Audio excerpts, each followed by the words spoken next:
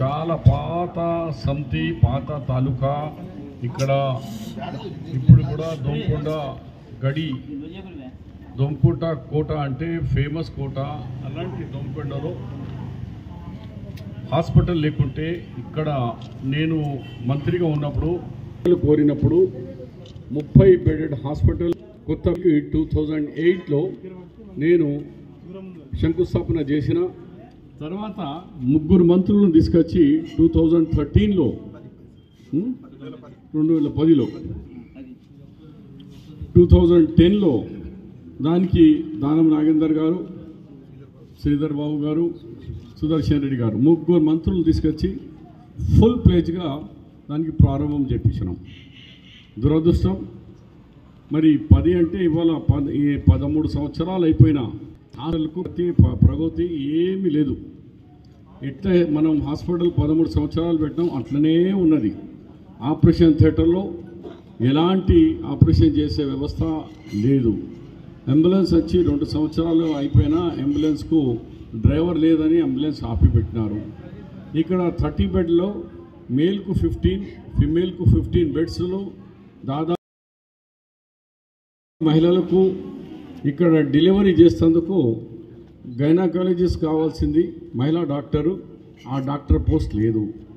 Important number 1 issue ఏంటంటే ఈ హాస్పిటల్కు మనము 13 సంవత్సరాల కింద 13 డాక్టర్లకి ఇచ్చారు. ఇది కేసీఆర్ సంబరాసుకోవాలంట. అంటే 13 సంవత్సరాల్లో ఉన్న డాక్టర్ తీసేసి 10 సంవత్సరాల్లో దానికి సంబరాలు, రైతు సంబరాలు, కరెంటు సంబరాలు, ఇవాళ ఈ సంబరాలు చేస్తున్నారు. హాస్పిటల్ సంబరాలు ఇవాళ సిగ్గుచేటు ఉండాలా టీఆర్ఎస్ ప్రభుత్వానికి, టీఆర్ఎస్ నాయకులకు. ఒక హాస్పిటల్లో డాక్టర్ తీసుకెళ్ళాలనే వ్యక్తులు ఇవాళ అధికారంలో చలాయిస్తున్నారు. ఒక హాస్పిటల్ లేని బంగారు తెలంగాణ అన్నాడు. నేను తెలంగాణ రాకముందే ఈ దవాఖాన తెచ్చిన ఉమ్మడి రాష్ట్రం నా చూడు పెద్ద ఉమ్మడి రాష్ట్రంలోనే 30 పడకల హాస్పిటల్ తెచ్చిన. ఇప్పుడు తెలంగాణ వచ్చినాక ఉన్న డాక్టర్ అయిపోయింది. ఇది తెలంగాణ, ఇది బంగారు తెలంగాణ కేసీఆర్ది. 13 డాక్టర్లకు వెళ్ళి 10 డాక్టర్లు గాయపు 3 డాక్టర్లు ఉన్నారు. ముఖ్యంగా ఈ ఏరియాలో అభివృద్ధి కావాలంటే దానికి పాపులేషన్ 1,84,000 పాపులేషన్ ఉంది. ఇక్కడ మండలాలకు సంబంధించిన దానికి సెంటర్ ఉంది. కాబట్టి నేను గతంలో ఎన్నోసార్లు దీనికి 100 పడకల హాస్పిటల్ చేయాలని డిమాండ్ చేసిన.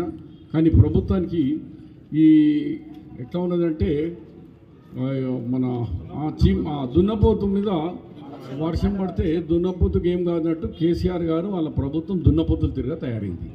వాళ్ళు ఏం పట్టించుకోరు, ఎమ్మెల్యే కూడా ఏం పట్టించుకోలేదు. వస్తాడు ఆయనకు పౌడరు అన్నీ వేసుకోవాలంటే మన దవాఖాన కూడా పౌడర్ వేయాలి కదా. ఆయన ముఖానికి పౌడర్ వేసుకుంటాడు 2 గంటలు. ఆయనకు 2 గంటలు పౌడర్ వేసినప్పుడు దీనికి కూడా మేకప్ చూడాలి కదా. 2 సార్లు ఒకసారి సున్నము, కలరు, శానిటైజేషన్ దీనికి కూడా వేయాలి కదా. ఆయన 2 గంటలు చేసుకో, దీనికి 2 సంవత్సరాలకు ఒకసారైనా మిషన్ ఎన్ని ఖరాబ్ అయ్యి తీసుకొచ్చి ఇవ్వాలి కదా. ఆయన బాధ్యత కాదా? విజిట్ చేస్తాడు ఎప్పుడైనా వచ్చి? లేదు. ఇవాళ మీది 2 తక్షణమే ఉన్న డాక్టర్లు ఫిలప్ కావాలా. ముఖ్యంగా గైనకాలజిస్ట్ అండ్ అనెస్థేషియా బేహోష్ చేసే వాళ్ళు తక్షణమే కావాలి. 8 దినాల లోపల హాస్పిటల్కు అంబులెన్స్ నడవకుంటే మా కాంగ్రెస్ పార్టీ తరఫు నుంచి అంబులెన్స్ డ్రైవర్కు పెట్టి మేమే నడుపుతాం. ప్రభుత్వం హాస్పిటల్ నడిపించుకుంటే మా సొంతం మా పార్టీ మా వాళ్ళే చందా చేసుకుంటారు. లేకుంటే మేమే సొంతంగా మేమే పర్మిషన్ తీసుకొని ఆ అంబులెన్స్ మేమే మా డ్రైవర్కు సార్లు ఇచ్చి నడిపిస్తాం. రెండోది ఇది మీటింగ్ కాదు, ప్రెస్ ఇది. అలాగే నేను హరీష్ రావు గారు ఇప్పుడు ముఖ్యమంత్రి దగ్గర ఉన్నారని చెప్తున్నారు. మంత్రులు మాట్లాడేందుకు కూర్చోబడుతుంది మాతో అపోజిషన్ మాట్లాడేందుకు. ఏమిటంటే అన్న రికార్డింగ్ అయితే మేమన్నా దొంగ మాటలు అడుగుతున్నామా, లేకుంటే మన ఫేవర్ చేయమంటున్నా? ప్రజా సమస్యల మీద మేము కూడా 10 సంవత్సరాల మంత్రిగా 6 సంవత్సరాలు అపోజిషన్ లీడర్గా చేసిన వాళ్ళము. మీరు 4 కేసీఆర్ నుంచి మెతుకొని ఆయన మొత్తం ఫ్యామిలీ మా చుట్టూ తిరిగి మాతో పనులు చేసుకున్న వాళ్ళు. ఇవాళ ప్రగతి భవన్లో లీడర్ ఆఫ్ ది అపోజిషన్ అంత పెద్ద ఎంపీ మన రేవంత్ రెడ్డికి అలవలేదు, బీజేపీ ఎమ్మెల్యే పోతే ఆయనకి అలవలేదు, ముఖ్యంగా మీడియాకు కూడా అలవలేదు. మరి 1200 కోట్ల బిల్డింగ్ పెట్టుకొని కేవలం ఆయన కుటుంబము ఆయన మంత్రులు పోతారాత. ఇది ప్రజాస్వామ్యమేనా? కాబట్టి ప్రజలారా, మీ ద్వారా నేను అప్పీల్ చేస్తున్నా, ముఖ్యంగా మా పేపర్ ద్వారా ప్రజలకు ఇక మార్పు తీసుకురండి. ఇది తానాషాయి నడవది. ఇది తానాషాయి తిరిగా ఆయన సెక్రటరియట్ కట్టలేదు అన్నప్పుడు లేదు అన్నాడు. సెక్రటరియట్ కట్టానగా ప్రజలకు వదలాలి కదా, ప్రజలకు చూడనియాలి కదా, మంత్రులు ఏడ కూర్చున్నాడు తెలుసుకోవాలి కదా. మంత్రులు మా ఊళ్ళో ఏమంటారు, కలిసిన ఊళ్ళందరికీ అవుతుంది మీతో ట్యాపింగ్ అయితే మిమ్మల్ని ఏమైనా దొంగతనం అడుగుతున్నావా, లేకుంటే ఏమైనా ఫేవర్ అడుగుతున్నావా? ప్రజా సమస్యలు అడిగితే కూడా మీరు మాట్లాడుతుందుకు భయపడుతున్నట్టే. ఇలాంటి ప్రజాస్వామ్యం ప్రభుత్వం కాదు, ఇది డిక్టేటెడ్ ప్రభుత్వం ఉంది. దీన్ని తమే నిన్న కేసీఆర్ చెప్పినట్టు నేను సమాధానం చెప్పిన, ధరణికు చేసిన వాళ్ళు గోదావరికి, నీకు నీ ధరణికి ఇద్దరిని కూడా రాబోయే దినాలు ప్రజలు గోదావరిలో కలిపేది ఖాయం చెప్తూ 100 హాస్పిటల్ 15 దినాలు ఈ నెల మొత్తం టైం ఇస్తాం. ఒక్క నెల లోపల మాకు 100 పడకల హాస్పిటల్ రాకుంటే ఇక్కడ రిలే హంగరీ స్ట్రైక్లో షబ్బీర్ అలీ వచ్చి నేనే కూర్చుంటా, మా కార్యకర్తలతో, మా నాయకులతో, మా దోమకొండ, బీవీపేట, ముఖ్యంగా ఈ 2 మండలాలు చాలా దగ్గర ఉన్నాయి కాబట్టి మిగిలిన నాయకులకు తీసుకొని, యూత్ నాయకులకు తీసుకొని నేనే ఇక్కడ 100 పడకల హాస్పిటల్ అయ్యే వరకు మేము రిలే హంగరీ స్ట్రైక్ కానీ లేకపోతే హంగరీ స్ట్రైక్ కానీ కంటిన్యూ చేసి ఇవ్వాలని మన హెల్త్ మినిస్టర్ గారికి నేను నోటీస్గా పంపుతున్నాను. అంటే ఒక టైం ఇవ్వాలా, 1 మంత్ లోపల మాకు మీరు ఆర్డర్ ఇవ్వకుంటే జూన్ ఎండింగ్ వరకు షబ్బీర్ అలీతో సహా మా కాంగ్రెస్ కార్యకర్తలు, మా నాయకులతో సహా నేను ఇక్కడ ధర్నా కూర్చోబోతున్నాను. ఒక నెలలో ఇచ్చే ఓకే, కాకుంటే మాత్రం ఇక మేము ఎట్లా తీసుకోవాలో తీసుకుంటాం. నేను చెప్తున్నాను, ఇది రాజకీయం కాదు. ఇవ్వకుంటే మాత్రం నేను అధికారంలో కాంగ్రెస్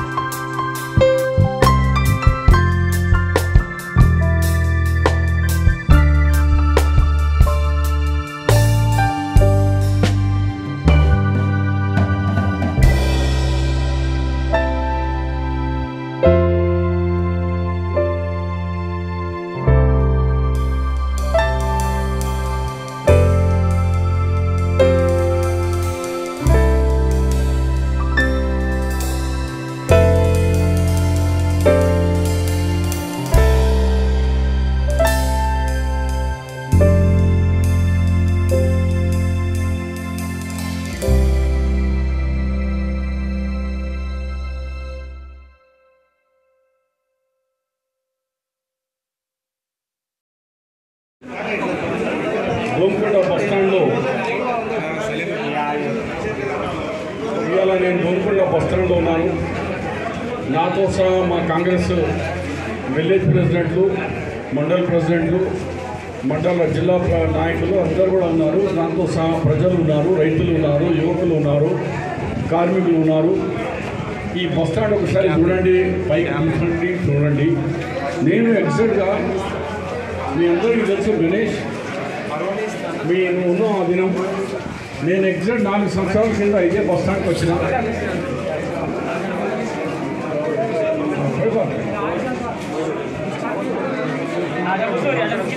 4 సంవత్సరాల కింద